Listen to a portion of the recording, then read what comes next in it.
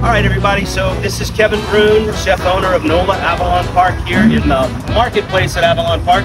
We're a food hall located in East Orlando, and we're participating in February's Diversitastic dining event, which is part of FusionFest Orlando.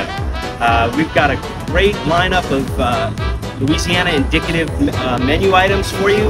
We're going to have a Gazpacheaux, we're going to have jambalaya, gumbo, we're going to do a muffaletta sandwich as an appetizer, and then we're going to finish it off with a little Louisiana-centric dessert.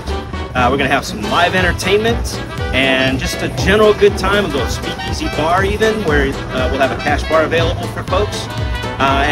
We're inviting you not only to come out to this event, but come see us in the marketplace as well. East Orlando is closer than you think. We're about a 20-minute drive from downtown Orlando, heading out towards the airport, down Alafaya Trail.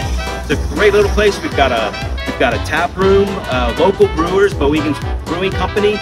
We've got a wine store, and we've got 10 other food vendors representing not just Louisiana cuisine, but we've got Mexican, we've got Venezuelan, we've got Italian, we've got Argentinian. So this food hall has a lot to offer. We're really kind of an under-the-radar operation out here in East Orlando, but we invite you to come out and see us and enjoy everything that we have to offer. And I'll see you at FusionFest on February 18th.